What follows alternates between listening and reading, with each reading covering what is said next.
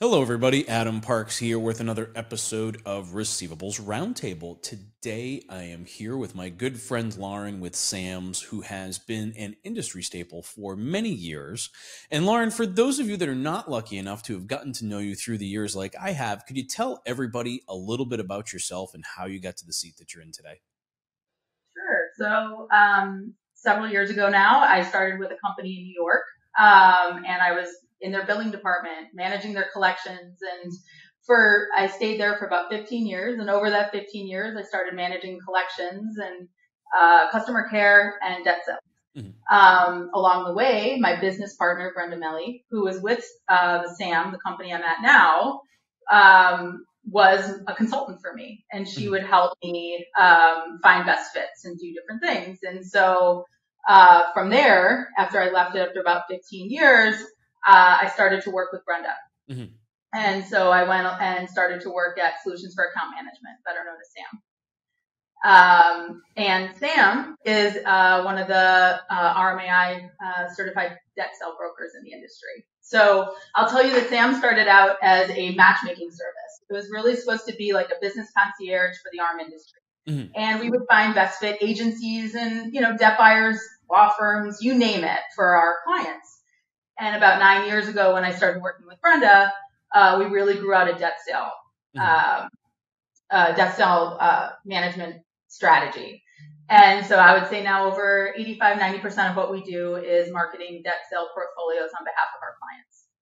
Wow. So you guys have really kind of morphed from that, connecting the creditor to the agency and the law firm and all the different vendors that they may need, to really hyper-focused on kind of the debt sales portion of it. So would you say that the pieces that you're doing now that are outside of debt sales are mostly just to support those debt sales clients and provide them with other services that they kind of just need?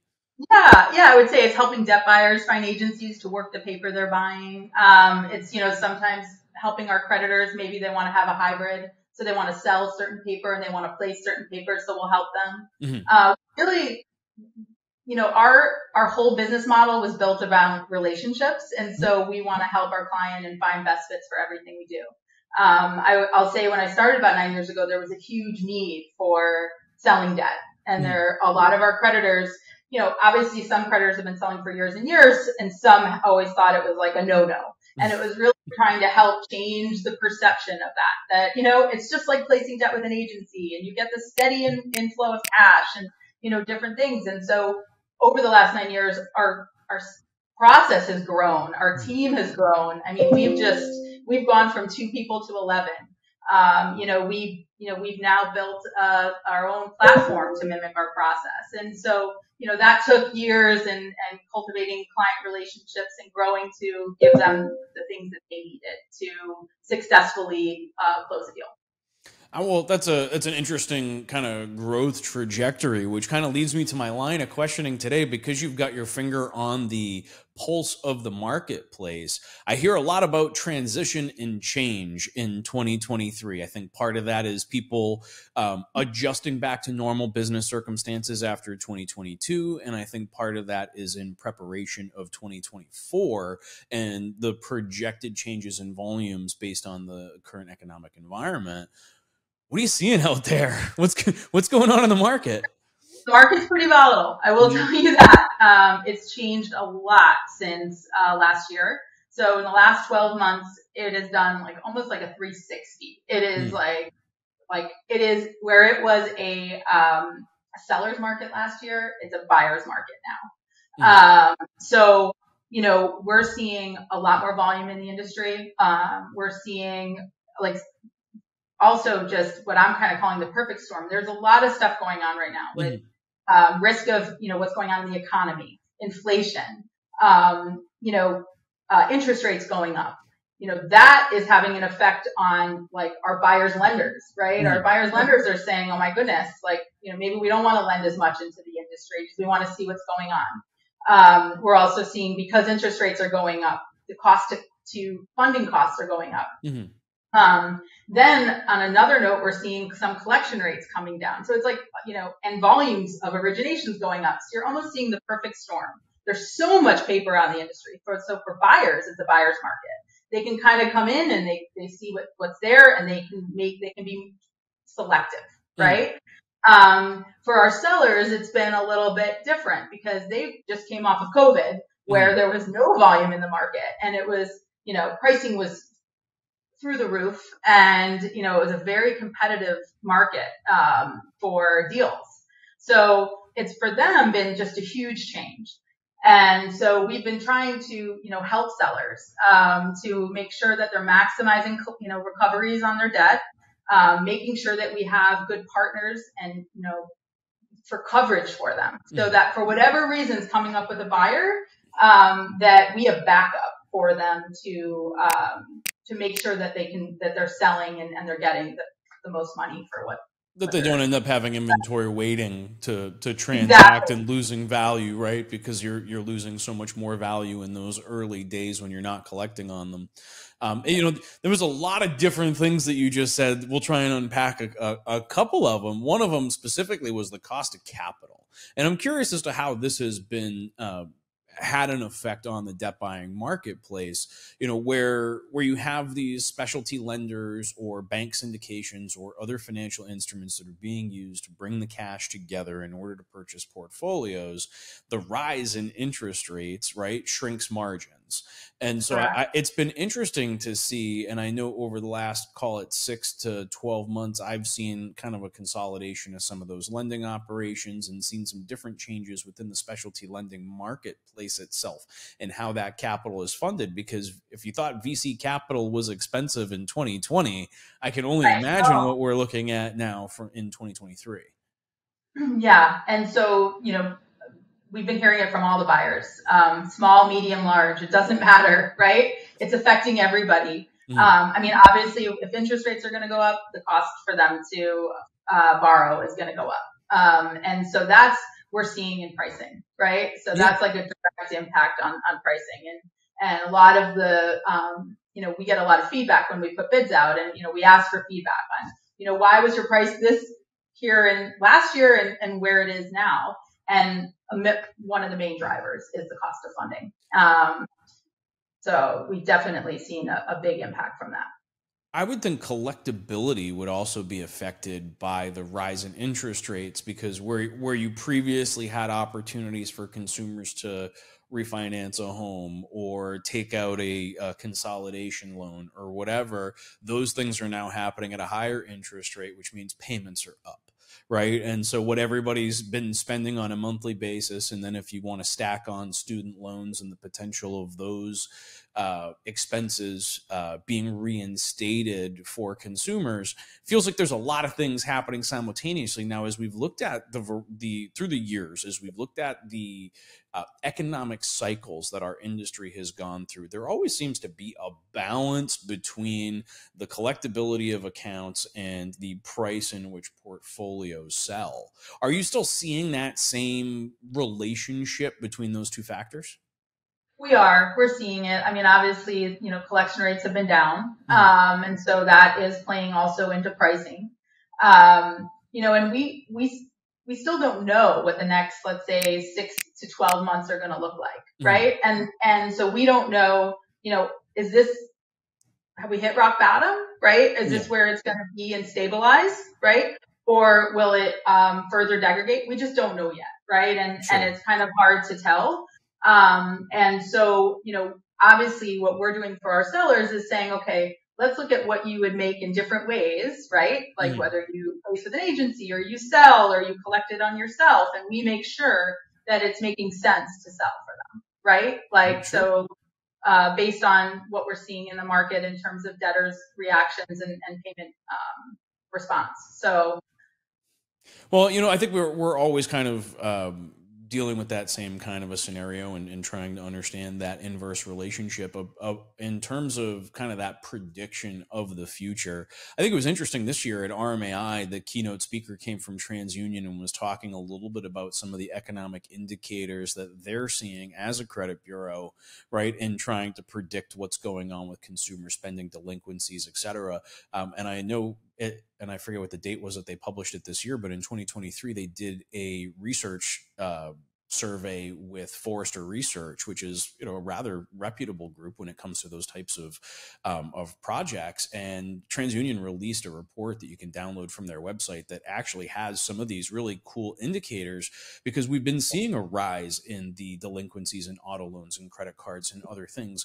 And where does it end? And how is, what kind of impacts are we going to see? Because we're not dealing with the same kind of overnight dramatic shift that we saw in 2008. This seems to be more of a gradual rise, but you can see some of the same economic indicators that were seen in 2006, right? As bubbles grow, you could kind of see some of those indicators repeating themselves again in the 2023 timeline. Now, I'm not sitting here with a crystal ball like I'm going to be able to predict the future, but I think pulling some of that information together and reviewing it in that format has been helpful for me, at least in the way that I've chosen to deploy capital over the last 6 months. Absolutely. And we see our sellers are like, their teams are trying to be proactive and changing their policies up front and tightening who they originate to, right? We are seeing that. So, even though we are seeing more and more volume, it's, more of a point of them, sourcing different ways, not by opening the floodgates. And so that's a good thing, right? I mean, that's been a good thing. We're not seeing the quality of the files degrade. We're seeing just the impacts from the economic environment, right? Well, and hopefully, right, like that inverse relationship between price and collectability will maintain. And I think as long as those two things stay in check, right, there's always light at the end of the tunnel, as long as those two things still speak to each other in that direct relationship.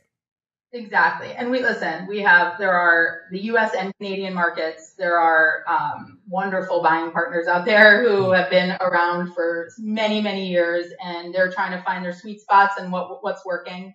They're working with their sellers who, in many cases, they've had relationships for years and years. And it's just, it's all a cycle. So we're going through this part of the cycle, right? And that's how we talk about it, because it's, we've seen it, right? We saw it where a lot of the sellers stopped selling, they started placing, and then they started selling again. And you see this cycle of things over the years. And so we're just in kind of a different cycle at the moment.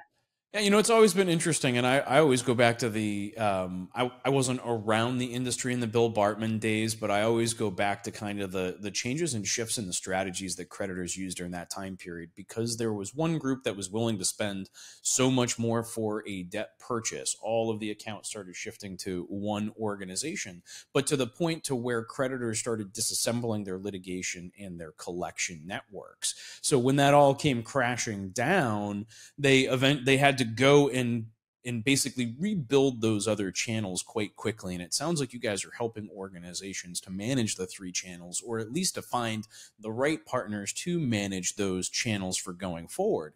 But in the current economic environment and with the uncertainty ahead, what kind of advice are you providing to creditors in preparation of 2024?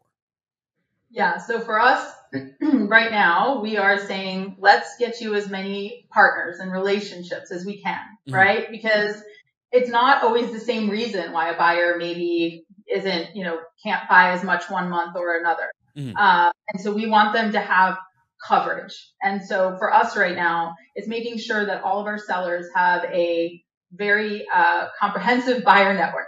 Different size buyers, different collection strategies. Some may lean more toward legal. Some, may be passive and just no legal. We want them to have a good network of partners, so that, if something happens in one way, we have someone to cover them. And so that's really what we've been doing. We've been trying to maintain long-term relationships, and that's really what Sam's about in general.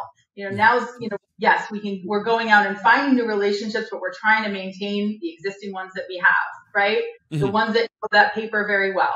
we're trying really hard to make sure that those relationships keep going.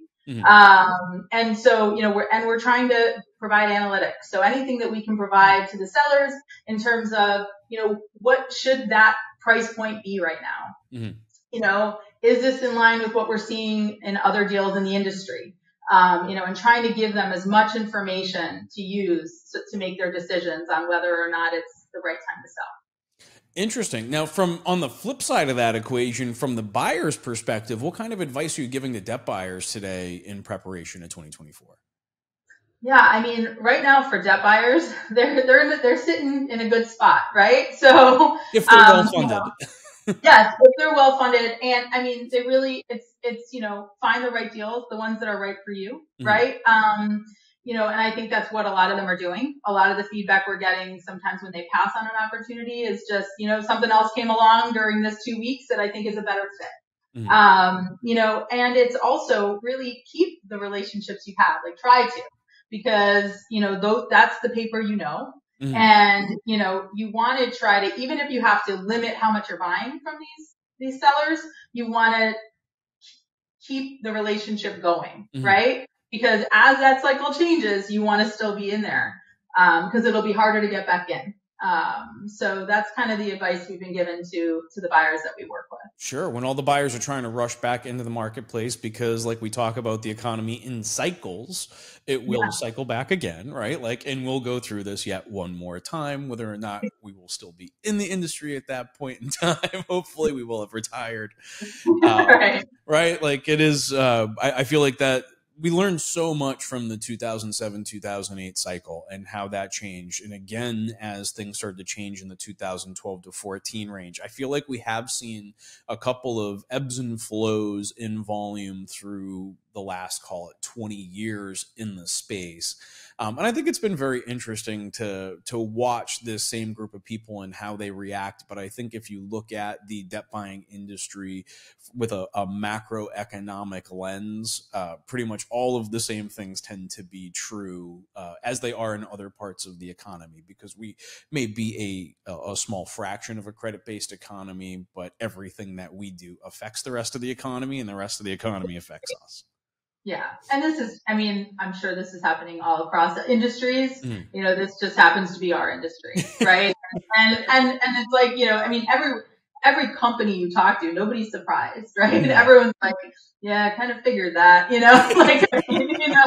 definitely no surprise with what's been, going on in the environment right now. So it's, but it is just finding the right ways and making sure you're covered, and making sure that you are proactively looking ahead to so that you're not caught in a lurch. And that's kind of what Sam's been trying to do for our clients.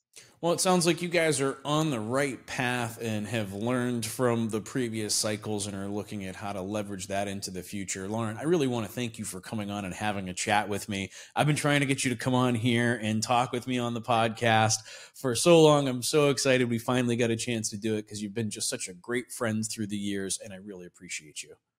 Likewise, and thank you for having me, and look forward to doing it again. Absolutely. For those of you that are watching, if you have additional questions you'd like to ask Lauren or myself, you can leave those in the comments below. If you have additional topics you'd like to see us talk about, you can leave those in the comments as well. Hopefully, I can get Lauren to come back on here and help me creating great content for a great industry. But until next time, Lauren, thank you so much for coming on. I really do appreciate you, and we'll talk to you all again soon. Thank you.